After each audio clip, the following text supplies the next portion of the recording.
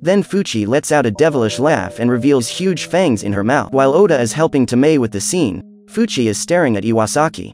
He says he's feeling nauseous and goes away to wash his face in the river. But Fuchi suddenly appears following him.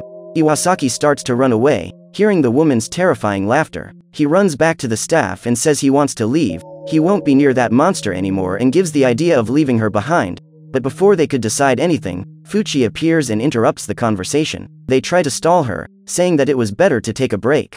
The friends think of a good strategy to get rid of that freak, but leaving her behind would be dangerous for her to come back for revenge. It's in this indecision that Miyaki comes running in despair and tells the group that Tomei was eaten by Fuchi. Fuchi comes up behind them, full of blood and licking her lips. She just says that now she's going to be the star of that movie. And she starts running after the whole group. Miyaki was captured and brutally eaten. Iwasaki slips and his friends leave him behind. Now he knew that the bad omen was real.